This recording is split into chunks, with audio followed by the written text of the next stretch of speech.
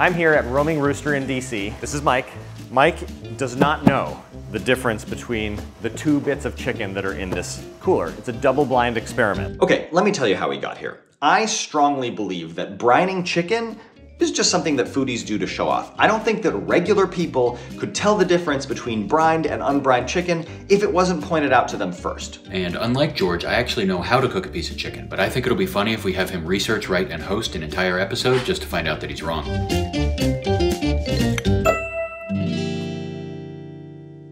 So what evidence do I have to be making such bold statements?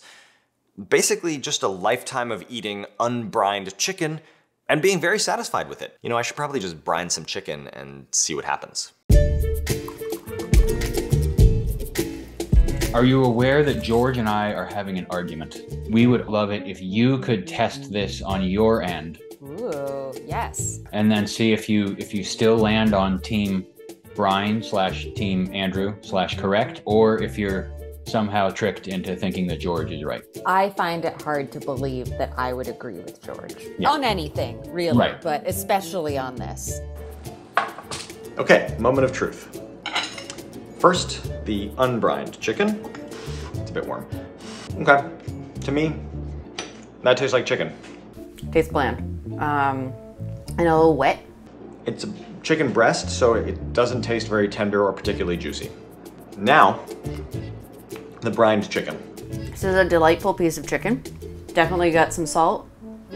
Nice texture. Yeah, it's a great piece of chicken. And already, it was a little easier to push the fork in, so I may have to eat my hat here. It's definitely more tender, but it also tastes more like airplane chicken. Like it almost tastes too tender. Way more juicy, way more tender. Not even close. George has no idea what he's talking about. I stand by my original assertion. If you hadn't pointed out that there was gonna be a difference between those 2 pieces of chicken that I just ate, I wouldn't call it out on my own. What we really need is a double-blind experiment. Andrew, can you set that up? Fine.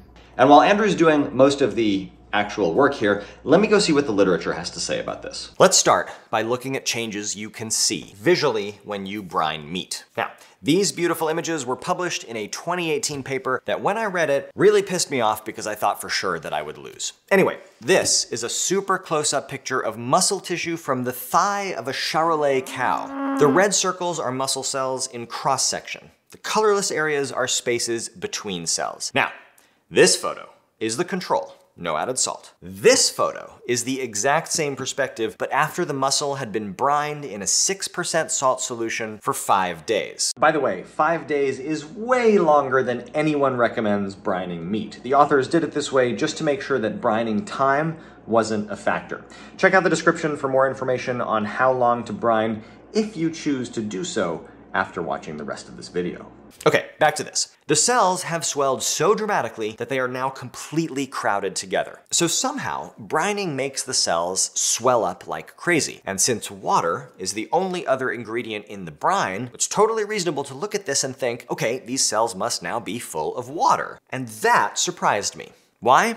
I was expecting that a really concentrated salt solution, 7 times as concentrated as the cytoplasm of cells, would pull water out of the cells by osmosis, leaving shriveled, wrinkly cells depleted of their water. But instead, we see plump and, dare I say it, juicy cells. And this graph shows that not only does water enter cells, but salt does too. The more salt you put in the brine, the more salt ends up in the meat. So there might be some osmosis happening somewhere in here, but the dominant effect is clearly that both salt and water just diffuse into the meat. And that's why my brined chicken breast pieces got heavier. Now, if at this point you're thinking I made a stupid bet, hold on to your butts, because there is way more. Here is another set of images. Same exact perspective, just a different way to visualize the fibers. On the left, unbrined meat. On the right, the 5-day brined meat. The blue color shows protein. Anywhere that's blue is protein, Anywhere that's white is not protein. Now notice how in the unbrined meat, there's plenty of white space between the muscle cells, and in the brined meat, there is much less white space. But also, what little space there is has turned blue, which suggests that the salt has somehow forced the proteins to leak out of cells. That's pretty wild. How is salt doing that? To answer that question, we need to take a quick look at the structure of muscle fibers. Now this is a super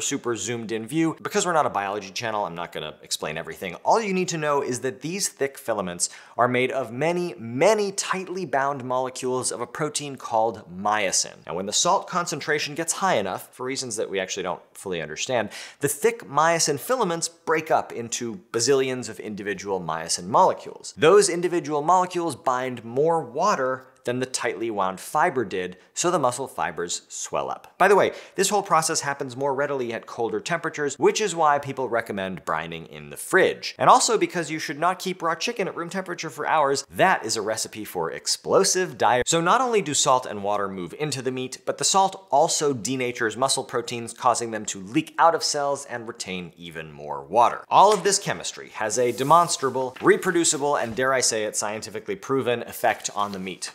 Multiple papers going back to at least the 1960s show, and believe me it hurts to say this, that brined meat, when subject to this guillotine-like apparatus that tests how much force it takes to cut through, brined meat requires much less force than unbrined meat. So, am I screwed? Maybe, but also maybe not. Remember, my original hypothesis was not that brining does nothing.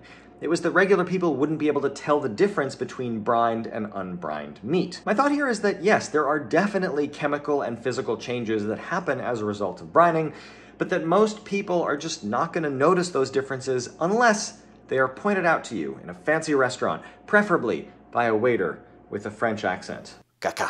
Now this is where we leave the domain of chemistry and enter the domain of the brain. I want to show you two experimental results that I think play in my favor. First, this one from Germany, in which the authors recruited 99 people to taste test 4 different waters. Evian in a plastic bottle, Bad Dürheimer in a glass bottle, and tap water from 2 different taps. Now this was a blind experiment, so people had no idea what they were tasting. And people were challenged to correctly identify each sample as either bottled or tap. These results showed the percentage of people who correctly identified each sample. Now for this analysis, the consumers were divided up by whether they regularly drank tap or bottled water. That doesn't really matter. What you can see here though is that all of the numbers hover at or below 50%, which means the consumers were completely unable to tell the difference between tap and bottled water. If they had flipped a coin, they would have been more accurate. Okay, but that's just water, right? The differences between tap and bottled water are a lot more subtle than the differences between brined and unbrined chicken. I'm with you. So I tried to find a paper that compared brined to unbrined chicken. I could not. Doesn't mean it's not out there somewhere, so if you happen to have read it, let me know in the comments. Instead, what I'm gonna do is show you this paper in which Italian scientists compare organic to conventionally grown chicken. Now, the authors did 2 things here. First, they recruited a panel of 10 people and then trained them on chicken meat sensory characteristics, things like tenderness, juiciness, residue left in your mouth after chewing, those kinds of things. They also recruited 150 other people from 3 different cities in Italy and did not train them. Though they did make sure that everyone on the panel ate chicken regularly, they're not gonna recruit a bunch of vegetarians here for obvious reasons. They fed organic and conventionally grown chicken to both panels. Now, the trained panel was able to reliably tell the difference between conventional and organic chicken based on tenderness, fibrousness, and residue left in the mouth after swallowing. Now, the untrained panel, they were not asked to rate chicken based on specific attributes. Instead, people were just asked how much they liked each sample. Results?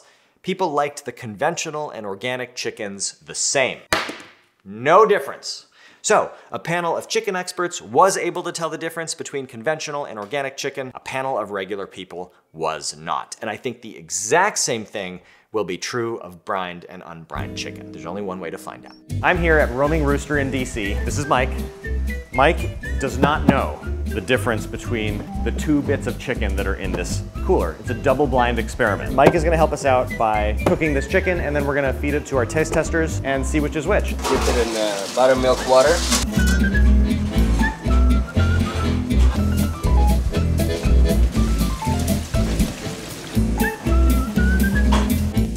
So, and did you experiment a lot with the chicken recipe? Yeah. So it wasn't like No. like family handed down No, generations. No, it was like it was like science. You were like experimenting. Yeah. What's the secret to the fried chicken here then? Oh, he can't tell us the secret. But you have to use a quality chicken. That's the most important thing. All this fat is supposed to be out. So we'll make that clear in the video that we normally use better chicken than what we brought you. Yeah, please do.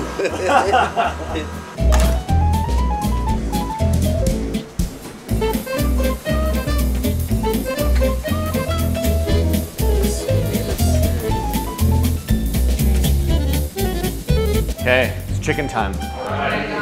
2 samples of chicken. They may be different, they may not be different. All we need from you is which you prefer and why. Let's do this then. Okay, now. This is different. This is. It's definitely got a lot more flavor. I think it's also more of like a melt in your mouth feeling for A versus B. I would prefer A. So all 3 of you prefer A? Yes. Well, This is brine. wait a second. You can taste the difference between these 2 chickens? Yes, yes, totally. I cannot. Oh my I god. think we've discovered the problem. This one, I don't know. For me, it kind of tastes, the chicken tastes plain. Yeah. Plain. Definitely needs some dipping sauces. Or Yeah. Yeah. Definitely. Oh yeah. Everyone here thinks that A is the brine one and B is not. And we didn't even tell them that it was brined or not brined. These annoying people picked it up on their own. And you're right. If I have chicken in my teeth, please edit it out. Well, it appears that I was wrong. And I thought for sure, like when we came in here this morning, I was like, oh, deep frying it? Nobody will be able to tell the difference. Nobody will. Just to make None of you point. guys even tried this one. Jordan's like, it's better, guys. Try I know, this is all gone, and I'm the only one eating this. Well, Mike, even though you and our testers proved me wrong today, I want to say thanks for all your help. We really appreciate it. Thank you for coming by. Definitely will more. At least defeat tastes delicious. If you enjoyed this episode and want more food science in your life, we're happy to tell you that PBS has you covered. There's a show called Serving Up Science over on PBS Food that we know you will love. It's a show that gets deep into the chemistry of food and leaves you with lots of science-backed tips for making your meals even better. There are new episodes releasing now, so check the link in the description and let us know what you think. Bon appetit! You know, come to think of it, 3 people is a tiny sample size. I mean, that's more anecdote than data. Really, who's to say who won this challenge? All right, I lost.